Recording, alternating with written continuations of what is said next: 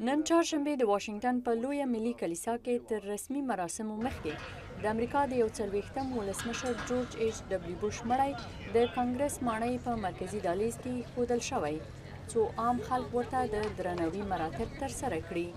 عام خلک خپل پخواني ولسمشر ته چې په مجموع کې یو مهربانه او خاموشه خو قوي او زړور سړی بلل کېدو د احترام د ادا کولو لپاره په قطار کې ولاړ دي. Well, I'm from Texas. زه د تکساس ایالت یم او ښکاره ده چې هغه هم د تکساس څخه و. یقینا ډیر یو دروند شخصیت و او په خپل دوران کې ډیر ښه کارونه کړي. Did a lot of good things over the years. د شیکاګو له ایلینوای څخه یو کس وایي کله چې جورج بوش د امریکا یو 40 ولسمشر و مطبوعات ورسره ښه نه دي کړي. We missed the guy. د هغه ځای تش دی.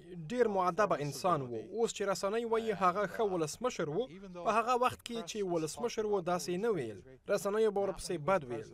ښاغلي بوش د سړې جګړې په پای کې او د پخواني شوروي اتحاد د ړنګېدو وروسته په 1991 کې د جرمني په بیا اتحاد کې مهم رول لوبولی دی.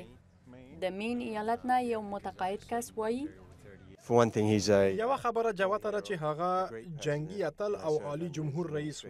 ما د هغه او د هغه د زوی په جمهوریت ریاست کې کار کړی دی، نو زما لپاره دلته راتګ ډیر د ویاړ ځای دی.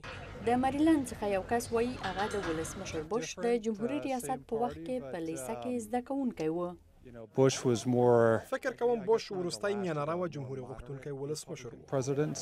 د دوشنبې رئیسي چې د ولسمشر بوش تابوت د کانګرس په مرکزي دهلیز کې ښودل شوی په زرګونه خلک ورته د درناوي لپاره ورغلي دي. په دغو خلکو کې امریکایي سیاستوال او د سناتور باب دول په څیر جنگي اتلان هم شامل و. باب دول په ولسمشریزو ګوندي سیالیو کې د ولسمشر بوش سیال و. د بوش سپی سولی هم د سه شنبې په ورځ د خپل خاوند جمهور رئیس سره مخه وکړه. ولسمشر ډانلډ ټرمپ او میرمنې ملانیا د دوشنبې په ورځ ناوخته پخواني ولسمشر بوش ته د درناوي مراتب ترسره کړل.